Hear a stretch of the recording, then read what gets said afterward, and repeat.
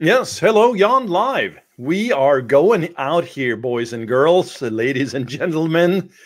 It has been a busy, busy last couple of days, and we've redone a complete backend for our event mastery classes. We have redesigned pages. It's been a real hoot, if you know what I mean. But hey, this is Jon Rognerud, founder of chaosmap.com, and I wanted to share with you something a little bit different today. But before I do, this is a pitch, by the way. It's a free workshop. So you're welcome to take a look-see here. If you go to bit.ly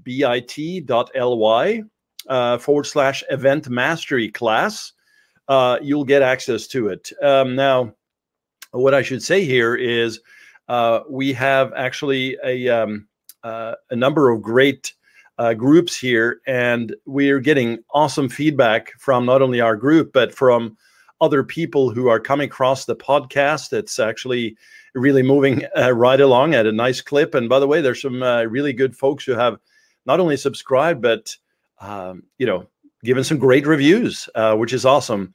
But what I mean to say is, I really appreciate all that you do, and not just listening to me yabber about media and marketing here, and talking about business and growth, etc., but also just really contributing to the community.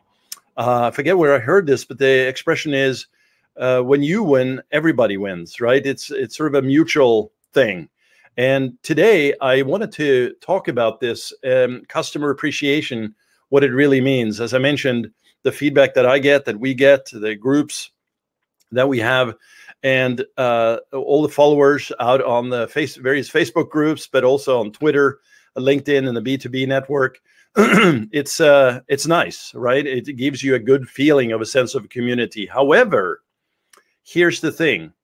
Customer appreciation is something that I think we don't talk enough about. I see a lot about, me, mails, etc., right?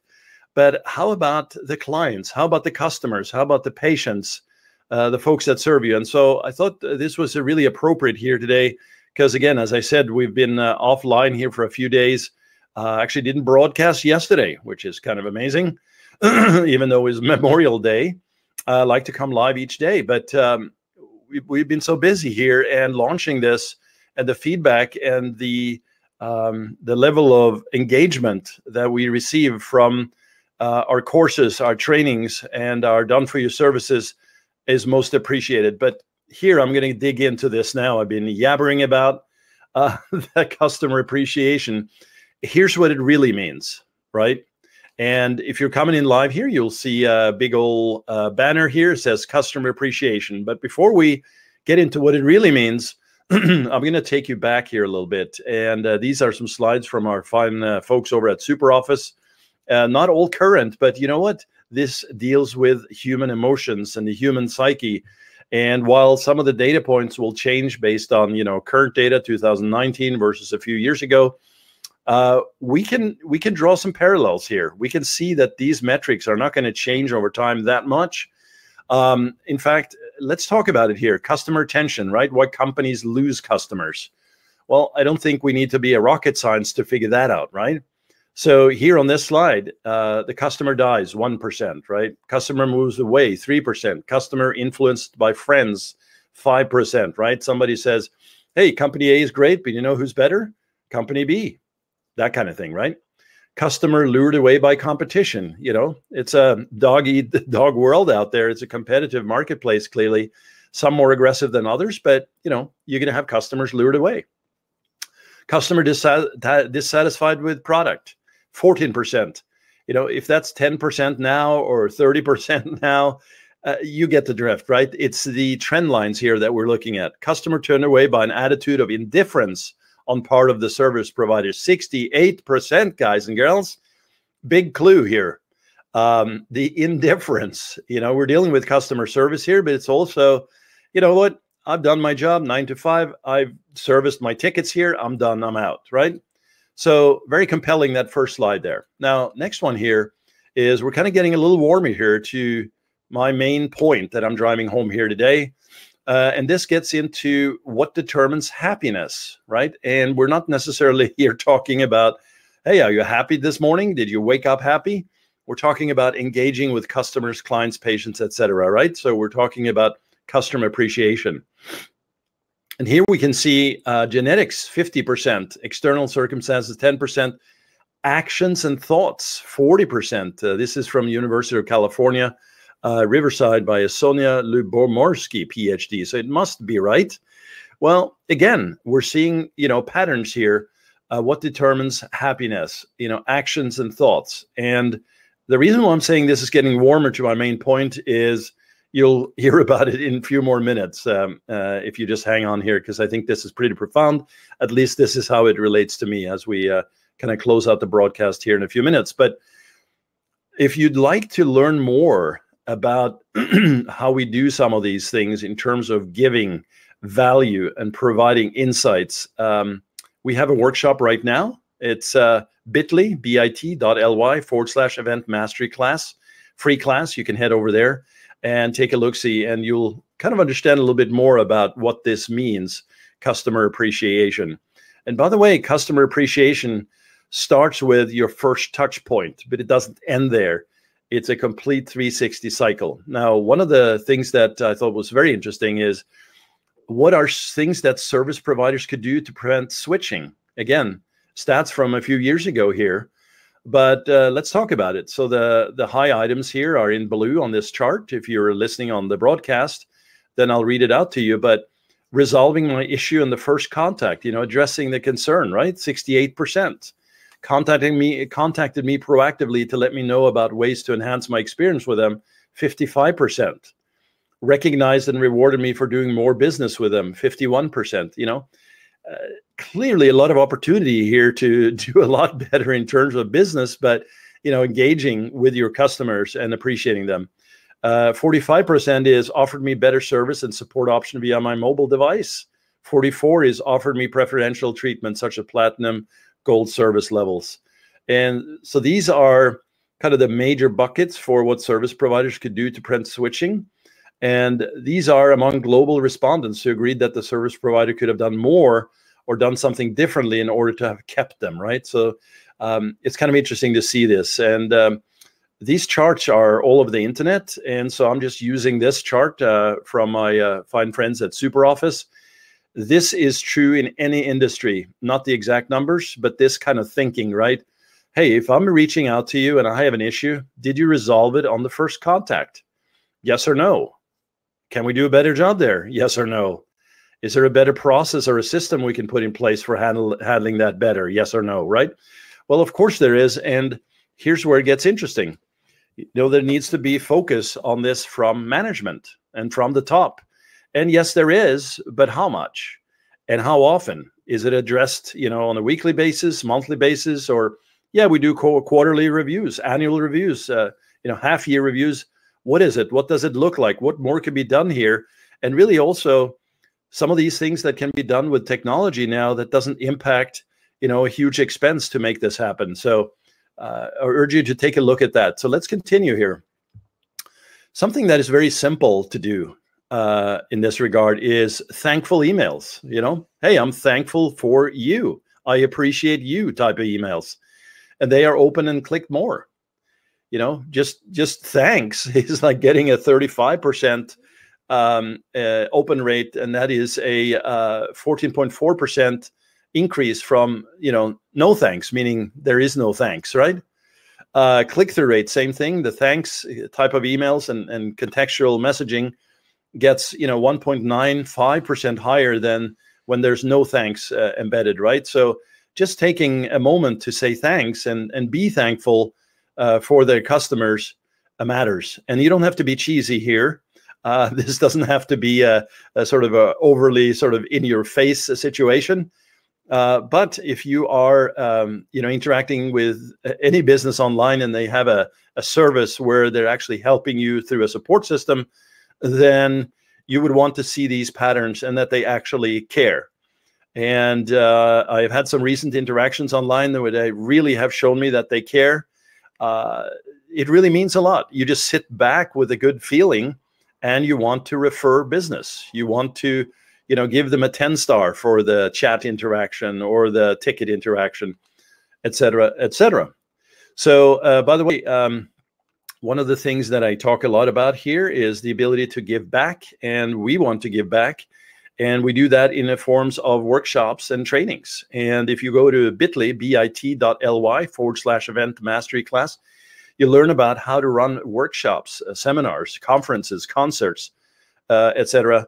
And in fact, we show you systems and processes in there that you can use for a multitude set of businesses in terms of those processes. Yes, some of the details and tactics will change, but whether it's for an event, a workshop, conference, or if it's something that you're doing in terms of professional services area, take a look. In fact, you'll get some great ideas on how some of these things can work in your marketplace if you want to expand into those areas. So let's dig in here a little further.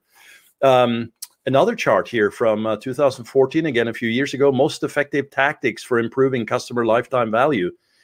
The big red line here, the big border here, is personalized interactions. And we're talking about email and on-site.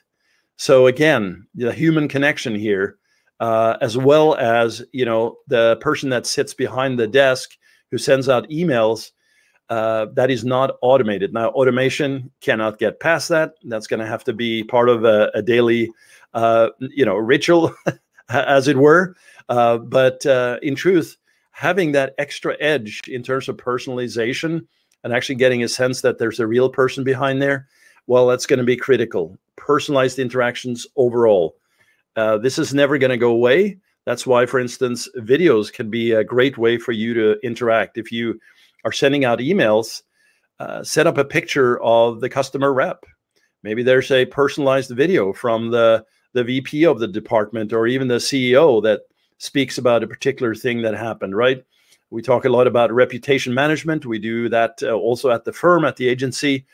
And clearly having the sponsorship and the sign-off and also the involvement of the executives from the top is going to be critical in those types of situations as well. But you can use this throughout to think about how I can enhance that user experience and that engagement and that connection that customers want. And I'm not going to read through all of these here, but there are some other ones. More effective use of data, customer segmentation, personas, of course, focus on online experience, websites, loyalty programs, etc. Improved pricing for repeat purchases. Many items here that will allow you to improve overall. But at the top here is the improvement of customer services in general. So here we go. Now we're coming up to my main point for today.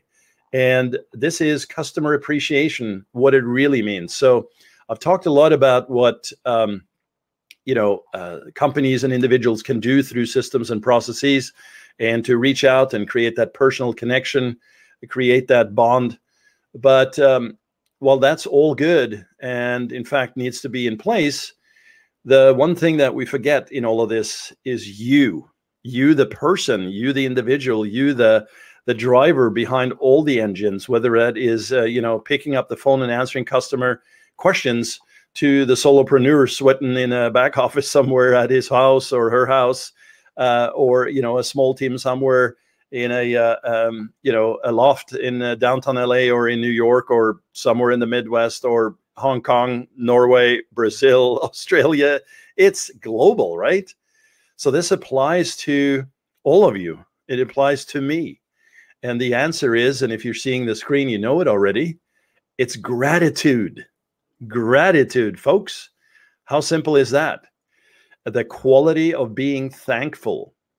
That is one of the descriptions here. Wikipedia says it all, right? Number 2, readiness to show appreciation for and to return kindness.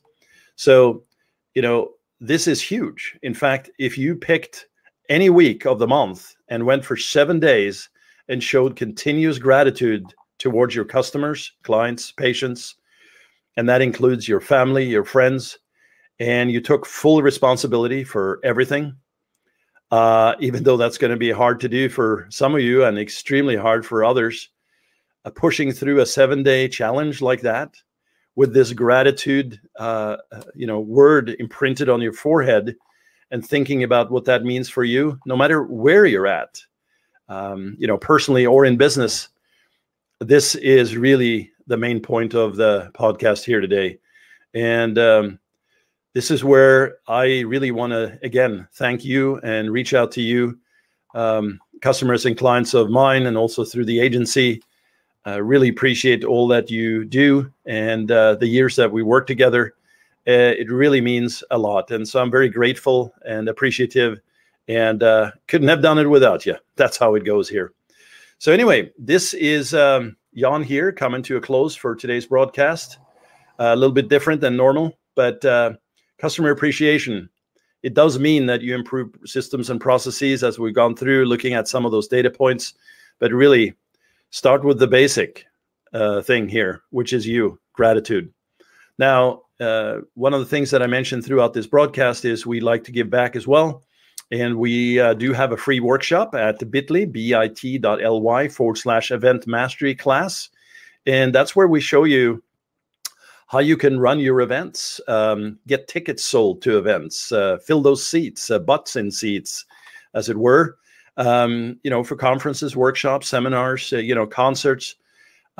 It's a great way to connect people and bind people and network and show appreciation for the people that you work for and work with and the companies across the globe. And we do a lot with events, but I really like events because it's such a people-oriented business, right? Once you're at the show, whatever it is for you, and you're sitting in the seat or you're in the